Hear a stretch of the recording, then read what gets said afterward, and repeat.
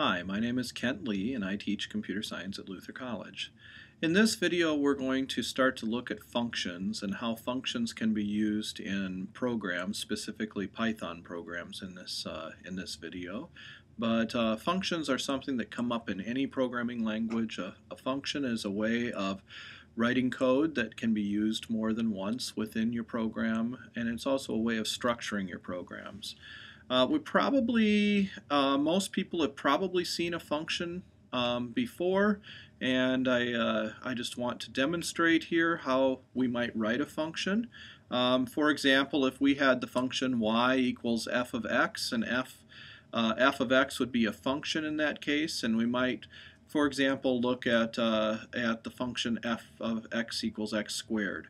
So if I want to write that in Python, I would write something like this. I would write the word def to say that I'm defining a function, and then I give the function a name, and I do a left parent and any parameters that I'd want to pass to the function. Now in this case, if I'm going to define x squared, I'm going to say f of x here. So x is the parameter that I will pass to the function. We often call that parameter a formal parameter or just a parameter, but either way it represents the value that is passed to a function. If I want to return a value from a function, I write return, and if I'm going to return x squared in this case, I'm going to go ahead and return x times x. Now if I wanted to call this function in my program, I could call it by saying f of and then pass in a value to it. So I could say, for example, f of 2. Writing f of 2 by itself on a line is not very interesting. I'd probably want to say something like y equals f of 2. So that way I would have y, and I could go ahead and do something with y, and in this case I'll just go ahead and print y. So if I run this program, and I will save it here, and we'll call it square. So if I run this program, I see 4 printed to the screen. Now let's do a step into and step over of this program so we can watch exactly how this program executes. And I want to see the order or the sequence of statements that are executed within this program so that you understand how this thing works. So I have here this function definition, and the first thing that's going to be executed in this program is the function definition.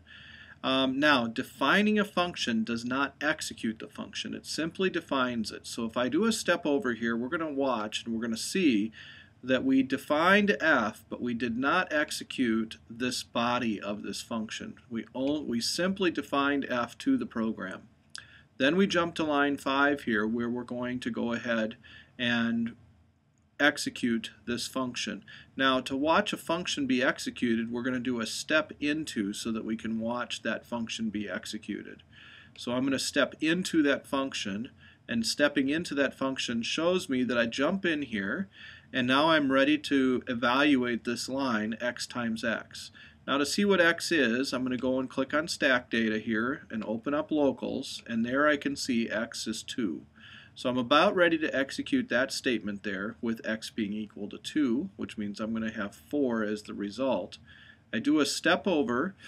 You can see here what the return value is. The return value has been computed. It is 4. That's very nice that we have got that. And then I'll do another step over here, and you can see that I returned to the statement right after the function call. So the order of execution here was to define the function f, then jump to line 5 where we went ahead and called the function.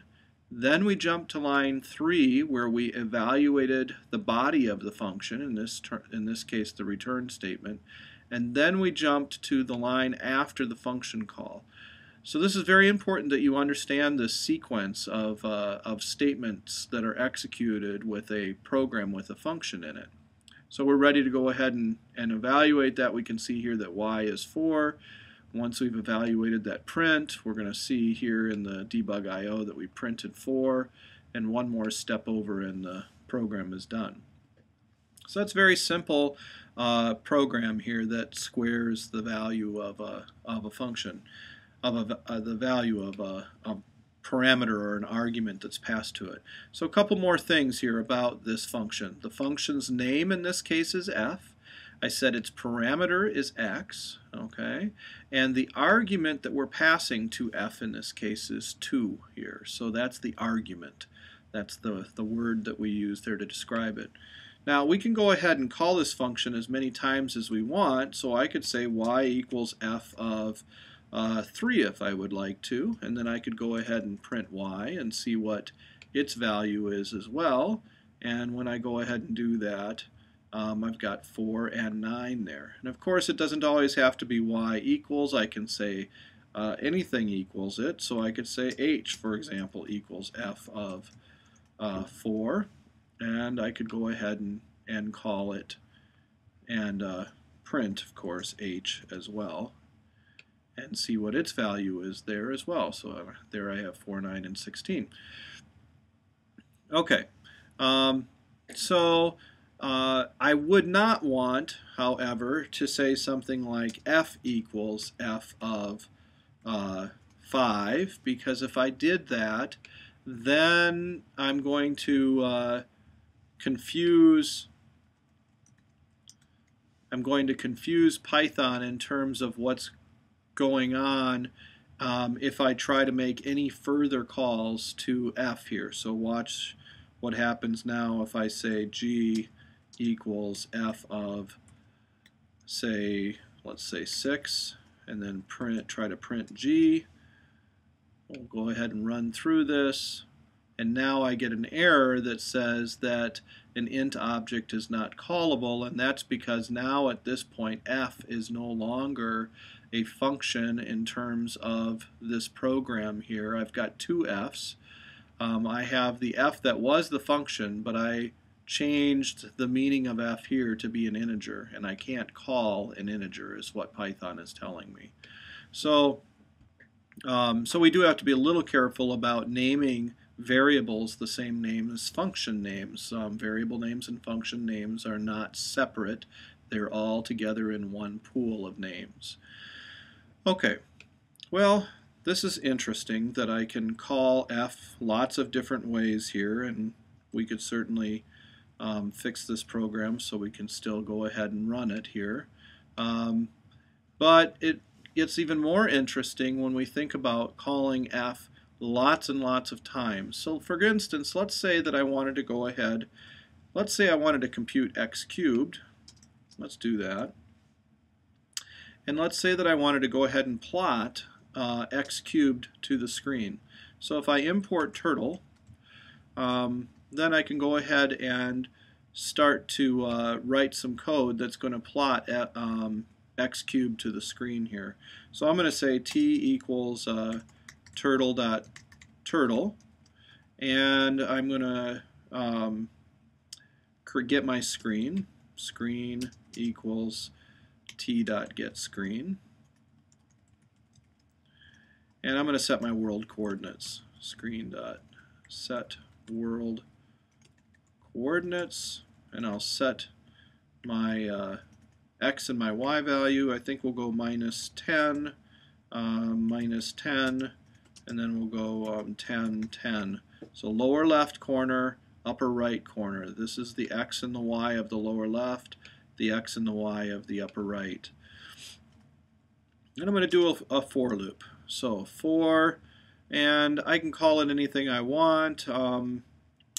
Just to make sure that you understand, I don't have to call it x. I'm going to say for k in range, and I'm going to go from -10 to 10, and I'm going to go, I would like to go with an increment. You know what, I'm going to do this a little differently. I'm going to say go from -100 to 100, and with an increment of 1 in this case. So I'm going to compute, actually from this k, I'm going to compute an x that I want to pass in. So I'll call it my x, and that's going to be equal to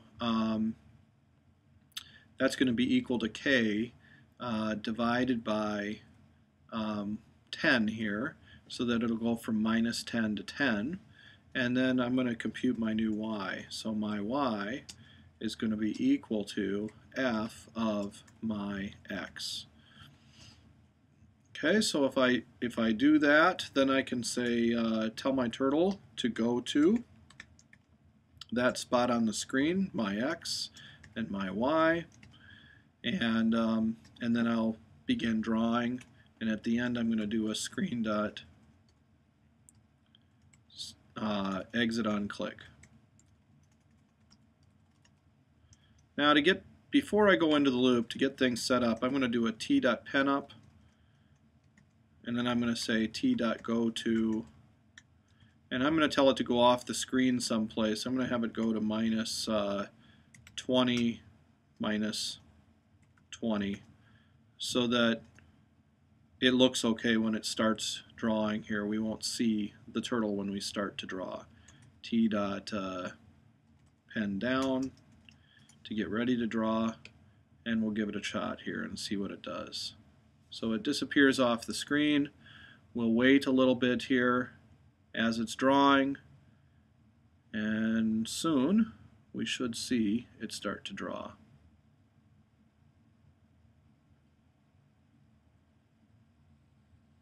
And there we go. It just drew our line for us. Now, of course, you can see here that my x and my y, or my x goes not nearly from minus 10 to 10. It's going a much shorter range. If we want to speed that up, we could pick something less to plot it between. So we could say go from instead of minus 100, we could say go from minus 20 to 20, and that should go from minus 2 to 2 then, and that would make things plot a little more quickly on the screen. There we go. Not quite long enough, it looks like. I need to maybe go just a little bit further. We could go from, say, minus 30 to 30 so that we could see the whole thing on the screen, which is really going from minus 3 to 3. And there we go. We get the nice plot on the screen. So we could certainly put on an x-axis and a y-axis here and get some information for the user, so we can see where it crosses over the x-axis, approximately right there, from minus y to positive y. So that wouldn't be too hard to do here. I think I'm going to avoid doing that at the moment, though. I'll leave that as an exercise for you. So this is a function. This is a program here that calls this function multiple times to go ahead and plot a value to the screen. Several things you should have learned from this video. This def defines a function but does not execute it. So it defines f as a function. If I do a step into of this program and watch it executed, you can see the import happens first, the def happens next. But I do not execute that program, that function. I go ahead and jump down here to create the turtle, and then I start working my way through the program at this point until I get down to this line. It's at that line that I'm going to go ahead and step into the function. So I jump into the function, execute it there, come back, return the value, go to the next statement after the function call to continue. So we have here a program that defines a function and calls a function here. And that's really what functions are all about. We define them and we call them. In the next video I'm going to talk some more about why you define and call functions, and some ideas that go along with designing programs using functions as well.